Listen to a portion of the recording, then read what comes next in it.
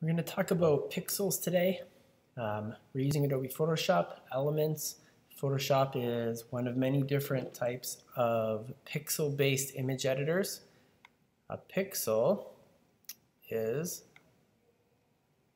the smallest unit that makes up the image here, these tiny little squares. Okay, these are all different pixels, and any kind of, not any image, most all images and most photographs certainly are made of pixels.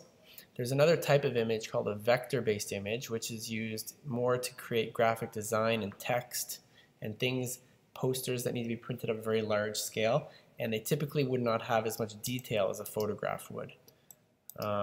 Because if you need lots of tiny little detail and subtle changes in colors, pixels are the way to go. Okay, so hopefully we at least know what pixels are now. They're those tiny little dots. They're the smallest unit that make up an image, and all photos are made up of pixels. When you buy a camera or a phone that comes with a camera, you get a certain number of pixels in that camera. You get a 12 megapixel, it means 12 million pixels. Okay, so let's look at the dimensions here of this image. This image is made out of 4,000 pixels, 4,032 wide by 3,024 pixels high. Okay, and this is telling us how large this file is, and it's also, this is how many pixels make it up, but pixels, the size of pixels can be different. Okay, and so we also need to know not only how wide and how high, how many pixels, we need to know what size the document is in. We could have the same number of pixels spread across 1 inch or 1,000 feet. All right, and so this particular document is 13.44 inches wide by 10 inches tall, and the resolution is 300 pixels per inch. So this is the other important part. It's a combination of all of these things. I know this is a little bit confusing, but hopefully we'll try to straighten some of these things out. Let me do this here. Let's say I change this from 300 to 72. You'll see that we haven't changed the number of pixels, still 4,032 wide and 3,024 high, except the size of the document has changed now. And it is now 56 inches by 42 inches. So the pixels were just kind of redistributed to maintain the same number of pixels. Okay. Now we could, I'm going to come back to that idea in another image here in a few minutes. Let's go back. I want to talk about this 300 pixels per inch for a minute. Okay, if we look at this document, here's 0, 1 inch, 2, 3, 4, all the way across and down this side as well.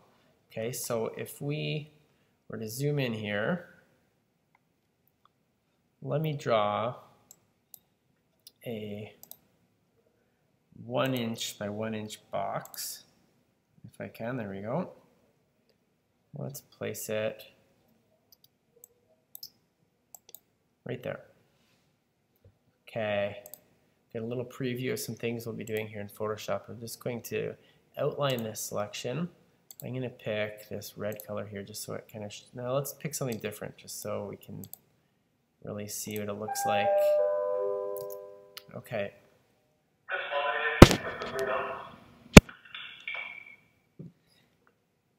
And if we look at this 1 inch square here, there's going to be 300 pixels across. I'm not going to count them, but 1, 2, 3, 4, 5, 6, 7, 8, 10, 20, 30, 40, 50, 60, 70, 80, 90, 100. We're a third of the way there. Let's see. That's not bad. 200, 300. Anyway, there'd be 300 across and 300 down. And 3,000 times 3,000 would tell us how many pixels altogether make up this little square, right? Okay, we're going to take a look at another image. Same image at 72 pixels per inch. We're going to look at this one, and we'll see This one is still the same size. The other one I changed to 72, but it was still 4,000 pixels wide. This one is 1,000 pixels wide, less than 1,000, so a quarter of the size, and 72 pixels per inch. Okay, we're going to look at this. Hopefully we can see already we're seeing really a lot of pixelation, which is how visible the pixels are. Okay, you see this a lot on images you see find on the internet. One of the reasons is because they want the file to be smaller. Okay, again, if we go to the size of this image is 2 megabytes. Okay, if we went back to this one, if you remember, I think it was 34.9 megabytes. Okay, so it's actually a little different just than that, but it gives us a good guideline here. And yeah, sorry, I just want to clarify that those are the pixel dimensions. It's not actually the exact size of the file, okay, but it's going to give us an approximate size in terms of the difference between the two sizes of the files. Okay, when I actually save this, it might only be 1 megabyte or something. Okay, okay, so let's go back to this. Hopefully we can see that's a massive difference. In order to get that level of pixelization here, okay, we got to get really close. Let's go over to this one. This one is resized down again to 30 pixels per inch. You can see this is only, oops, I'm going to cancel that. I moved I was changing those accidentally here. I don't know what it initially was, so I'm just going to cancel. But you can see it's 30 pixels per inch, and it's only like 400 pixels or something, much smaller. Again, when we get really small, or when we zoom in really close, right, we can see we're losing a lot of information here. Okay, and let's do this. Images. We're going to tile these. Okay, we're going to go image, match location. Okay, so this, I'm going to have to change this a little bit here. We're going to see roughly this fourth one here. We haven't talked about this one quite yet. We're going to look at this. Okay, so here's the original image, 300 pixels per inch. As a sort of reference point, this was shot with my phone. Okay, this is the way that the image kind of came out. This size, this sort of image quality. And this is an image, by the way, that I took at the Detroit Institute of Arts. They had a really cool Star Wars exhibit there, and they had all the costumes from almost all of the characters in Star Wars, from the original Princess Leia costume and all the way through to like Darth Maul and some newer characters. It was super cool. They had a room, like a whole room would be full of all the different dresses that Princess Amidala wore, and they had the Chewbacca costume. They had the real R2-D2 there. It was super cool. And they had these big setups like this lightsaber duel here. Anyway, okay, so this is the original, 300 pixels per inch. And here, this image, 72 pixels per inch, 30 pixels per inch. And this one,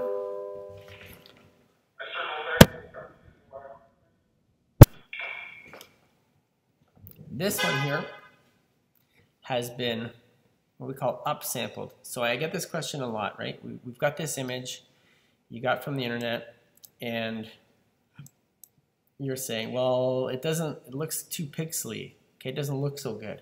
Is there any way I can improve the image quality of this image? You sort of can, and maybe using there is some more advanced software that can do a little bit better job of this than what Photoshop would do right out of the box here. But I'm going to close this one just to declutter a little bit here.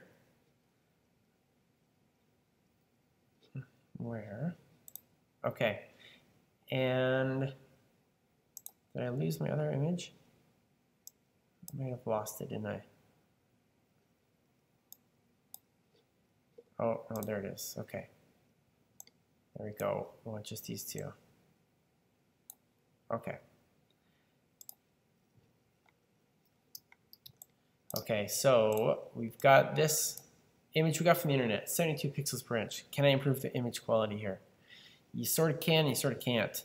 Depends if you think this looks better than that, is what that depends on. And you can see that there's no pixels. The pixels aren't really there. They are. If we get close enough, we'll see them. But it's essentially what's happening is we're going to take this image, okay, and instead of just changing this to 300, you'll notice right now this is 968 pixels. If I change this to 300, oh, this was resample was on. That's what I wanted to talk about. I was trying to do it first without the check mark on. I'm going to cancel this and do it again. Resize image size. If I don't resample it and I just change this to 300, we'll see we're not changing or resampling how many pixels make up the image. Okay, we're just changing how many is in every inch. Okay, there's 300 pixels in every inch here, 72 pixels in every inch here, and we're not really, it's just changing the size, but it's not changing. If you were to print them out on the same size piece of paper, they're going to look completely identical. Okay, these images are going to look exactly the same at a given size, okay, if they're both the same size. However, if we resample this like this, okay, what we're asking the computer to do is in every inch of this document, right, we're asking the computer to take all these 72 pixels across here and turn it into 300 pixels. Okay, so let's just to make the math easy, let's say it was 100 pixels and we're going to 300 pixels. So we need 3 pixels for every 1 pixel that we had. So the computer has taken this pixel and it's got to kind of figure out or interpolate how to break this down into 3 pixels. Okay, and that's not super easy to do. Maybe it looks at this one next to it and it says, well, maybe we pick a color in between. And, you know, we end up with a pixel in between here, and it'll make it square. I'm making a little rectangle, but that would be in between these two values. And so it goes through the whole image, and it follows some sort of algorithm, and there's different ones to resample images. Some are better than others. And you're going to end up with something like this that looks like a blurry version. And so to me, this looks worse. When you zoomed out like this, I bet they'd be about the same. You know, get rid of that box. And this one, in my experience, would probably look a little better still. Yeah, it just looks soft and blurry, right? Definitely it looks worse. Okay, so the short answer is no, you can't make your image look any more clear than it is. All right? So, should I say that's pixels? I don't know. I think that might be it for this video. We'll have to talk more about this later.